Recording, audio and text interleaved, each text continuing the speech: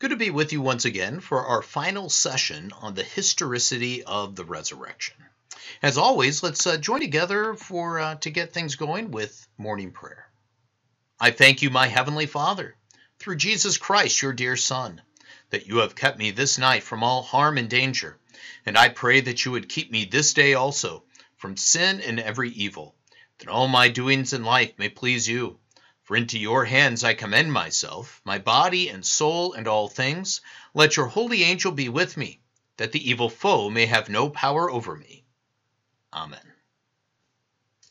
As always, I invite any feedback that you might have, questions, comments, and otherwise. You can send that to pastor@villagelutheranchurch.org. So we have arrived at this point that we have really established that the gospel accounts are historically reliable. And that leads to the question of, so what? So what if they are historically reliable? Well, let's not put the if in there because it's not an if. They are historically reliable.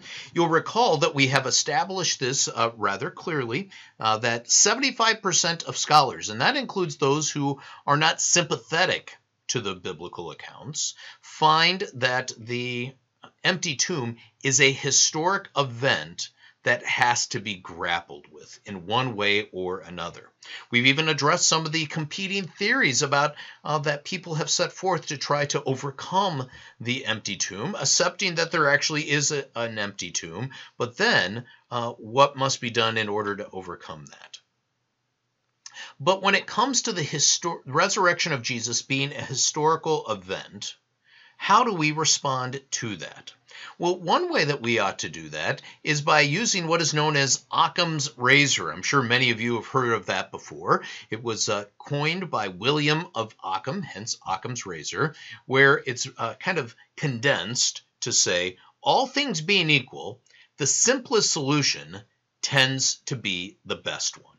So rather than invent a bunch of things to try to get away from the natural result of the evidence that's before you, just go with the simplest solution that there is.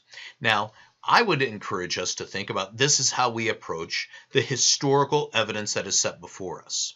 The empty tomb is recognized to be a historical reality. So how do you grapple with that? You can invent all kinds of different things for which you have absolutely no evidence. Things like his body was stolen away, he never really died, or that it was a big conspiracy along the way, and any number of other things. Or the simplest solution is that the accounts are actually accurate, that you don't explain away the historical evidence that there is by other things that you don't actually have any evidence for. Instead, you go with the historical evidence you have. And that is and includes the four accounts of the gospel, Matthew, Mark, Luke, and John, as historically reliable accounts. So accept the accounts. According to Occam's razor would be the best way to go. You accept the accounts that we have before us. So if you do that, here comes the so what. When someone rises from the dead, you probably should listen to them. This is the real reason to listen to Jesus. He rose from the dead.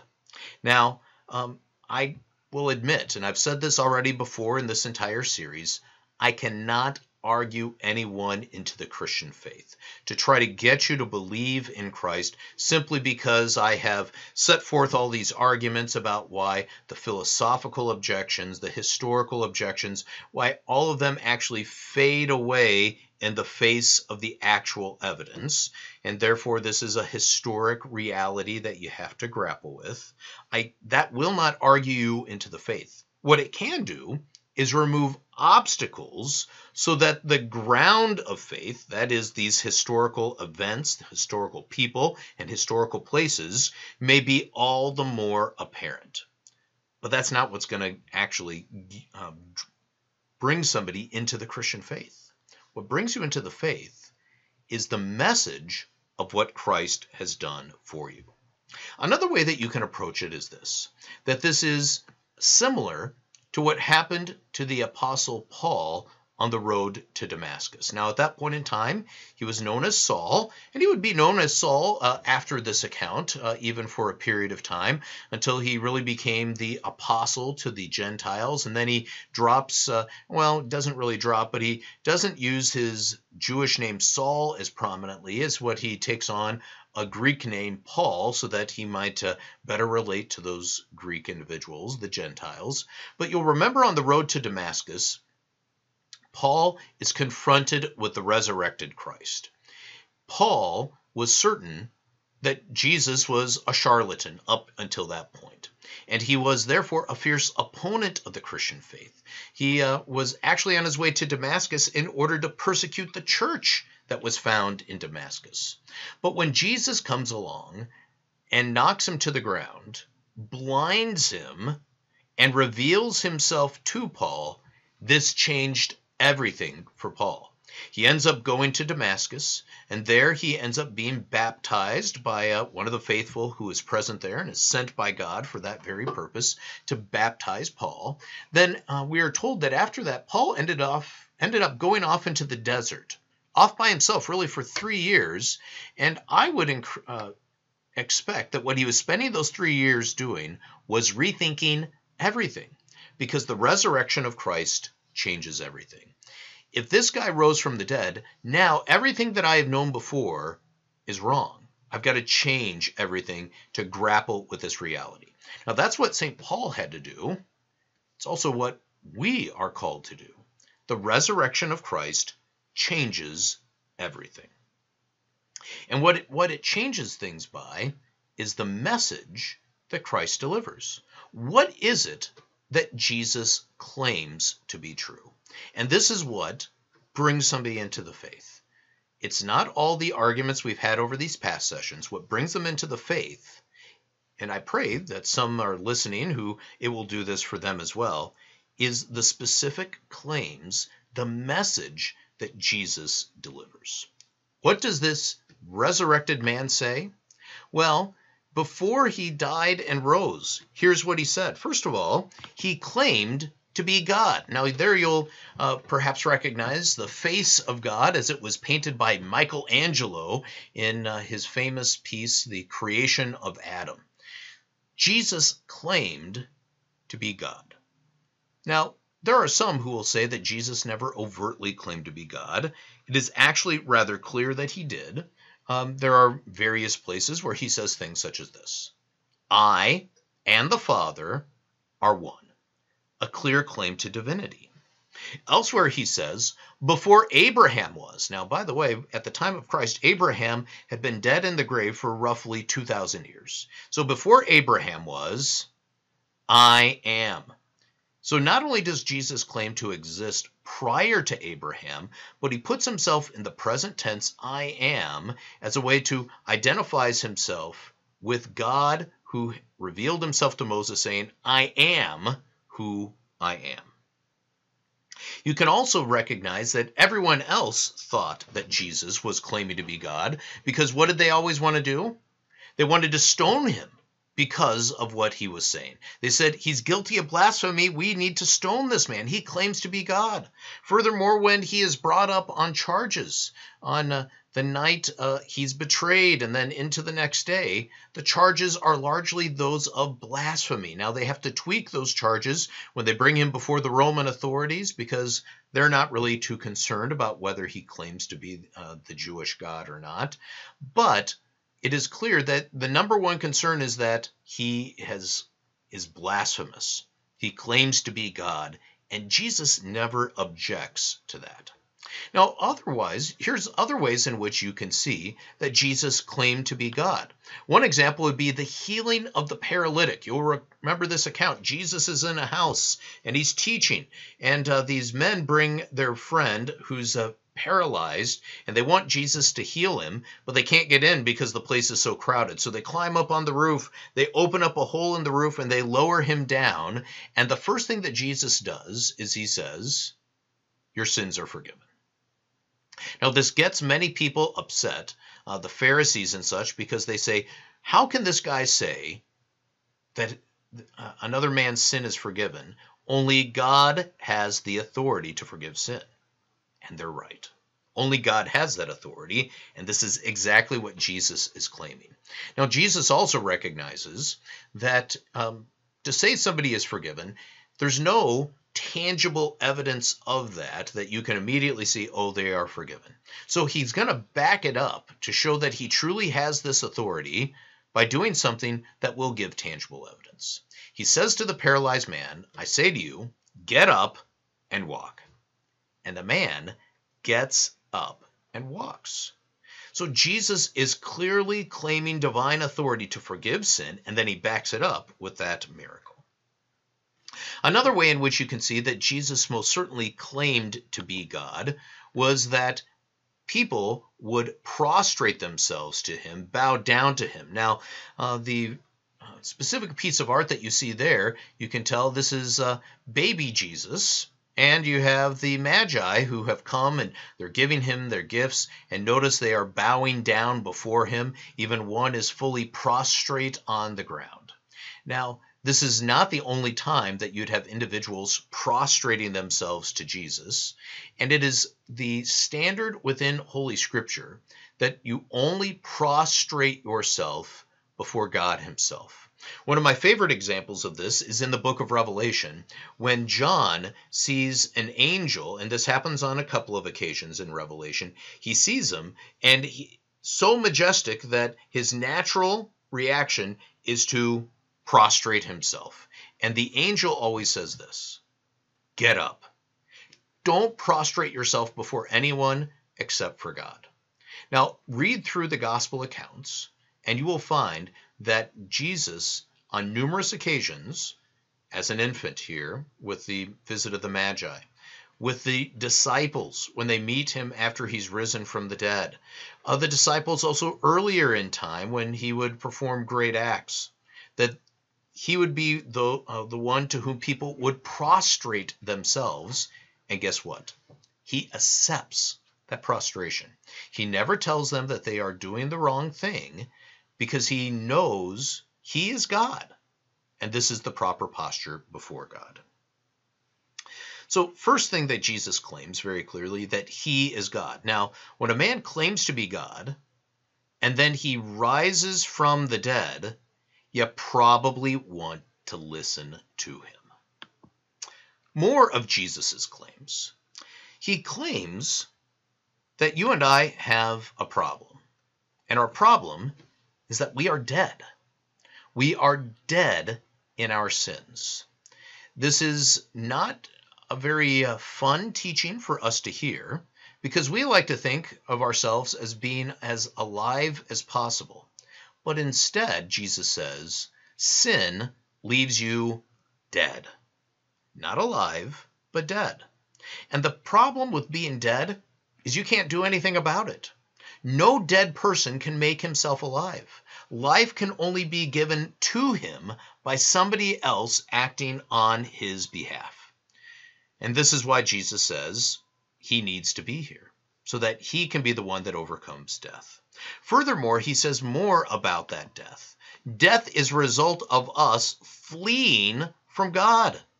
That sin is about rebellion, and rebellion leads to death. Running from God, running straight toward our grave. Now, this should prompt a few questions within us. What is my chief problem?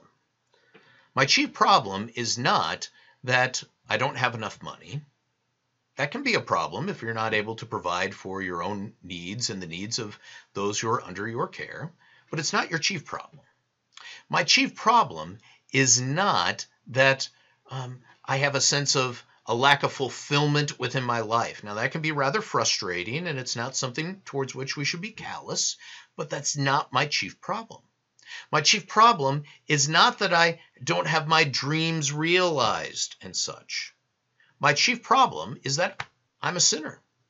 I rebel against God and his word, and therefore I am subject to death as a result of it. Should also lead to this question. How big of a problem is that?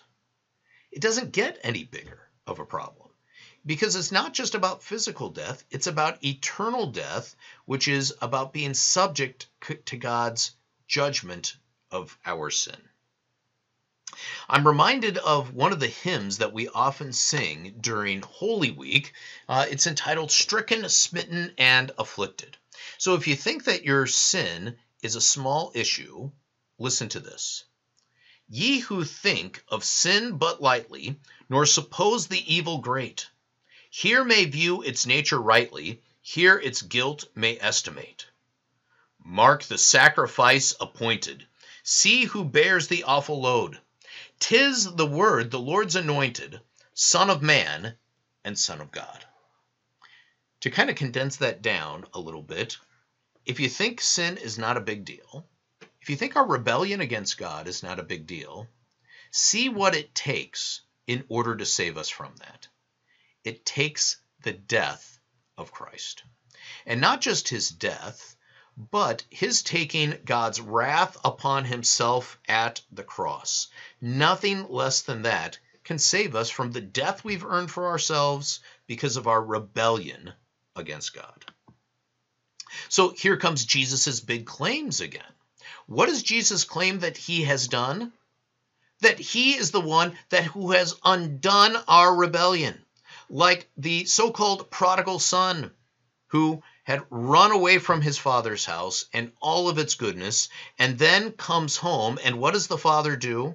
The father does not say, it's about time, when I was wondering if you're ever going to come to your senses. No, all the father does out of pure joy is runs to embrace his son, and then puts the best robe on him, puts his ring on him, throws a big party with a great feast and such. So this is what Jesus claims, that he has not come, while he is going to let us know about our sin and that we have rebelled against God, that what he has come is to undo that. He would not have us remain dead. He would not have us remain in rebellion against God, but rather he would have us be embraced in God's arms of mercy and welcomed back home. Furthermore, he says this. There's only one way that the rebellion and death can be undone. There's only one way to end up in the Father's arms and be back home. And it can only be done by the cross of Christ. There is no other way. Jesus constantly says that he is the sole means of salvation. He brings peace for you and I through his cross. Now, first and foremost, that is peace between us and God. Vertical peace. And that is true even when I recognize the depth of my sin that I may commit on a given day. I have sorrow over that sin, but I also have peace. And the peace is always greater than the sorrow because I know what Christ has won for me. He has earned for me the Father's favor. I can stand always before God with confidence, with my head held high, not bowed over under guilt and shame, because that's been all taken away by Christ. Instead, I stand before God with joyful confidence because of what Christ has done for me. More that Jesus claims for us. He claims that not only did he die in order to give us that peace, but also that he is going to rise from the dead. Now, this is Jesus' regular statement throughout those gospel accounts. He would, on multiple occasions, say, I'm going to die, I'm going to be crucified, and then on the third day I will rise again in order to bring you everlasting life. So Jesus dies for us and rises again. We rejoice in the cross of Christ, but we rejoice even more that the cross does not get the last word. Christ rises from the dead. And furthermore, not only has he risen from the dead, he has ascended to the right hand of the Father. There you see Christ ascending. Members here at Village will recognize that piece. That is the altar piece that we enjoy so much here at Village. Christ ascending, and you'll notice with his hands and his feet still bearing those nail marks as proclamation of what he has won for us by his cross. But also what Jesus promises is this, that he ascends for a purpose. He ascends so that he might intercede for you and me. He speaks to the Father on our behalf. So it's not as if Jesus, on the 40th day when he ascended into heaven, went into a perpetual vacation. After all, he is God. He's not in need of a great rest as if he is tuckered out, but instead he ascends so that he might continue to serve you. And the way he serves you now includes that he intercedes on your behalf. He speaks to the Father. And this is again why you can have confidence in that peace that Christ has won for you. Because when your sin puts you at enmity with God so that you are rebelling against him, what does Jesus do? He speaks on your behalf. He says to the Father, yes, this one has rebelled against you. Yes, this one has sinned, but I died for this one. I rose for this one. Forgive this one. And the Father cannot deny his Son's request. The Father looks with joy upon you because of what Christ has done for you. He died, he rose, and now he is ascended on high. But we're still not done. Jesus also promised that as he ascended, so also he will return. He ascended on the clouds, he will come again on the clouds. He will come again on the last day, that he might take this fallen world and make it to be as it was created to be. Sin stripped away, the fall undone, and instead we have an eternity of God's perfect goodness. Now what this does is it highlights for us again what we've been saying all along. This is all about historical people, historical places, and historical events. Jesus is a historical person who engaged in various historical events, from his miracles, but even more importantly, his crucifixion, his resurrection, and his ascension, which gives us joyful confidence in the coming historical event of his return again for us. With the confidence in those historical events, we live out our Christian faith. Now, what that leads us to is to the next question, and this is going to catapult us into our next Bible study series. And it's this: if Jesus has done all this historical stuff, what does that say about who we are physically? Because after all, historical people, historical places, historical events are all really physical things. And this is where we're going to head beginning next week. We're going to be looking at the beauty of the physical. There you see the hand of God reaching out to touch the hand of Adam, again in Michelangelo's wonderful piece, The Creation of Adam. There you see the beauty of the physical. God created us physically. He redeems us physically. He will come again for us physically. Beginning next week, I hope you'll be back with us because we're going to march through the beauty of the physical. And one of the ways that we'll be looking at this is how our world often tries to tell us the exact opposite. The world tries to downplay the physical and make it somehow less, when actually the physical should be recognized as truly beautiful because it's been created by God. Even as it's in the physical that God goes about his historical work of our salvation. Historical crucifixion, historical resurrection, historical ascension, and, yet to come, a historical return of Christ. I pray that you'll be back with me again next time as we shift into the beauty of the physical. The Lord be with you.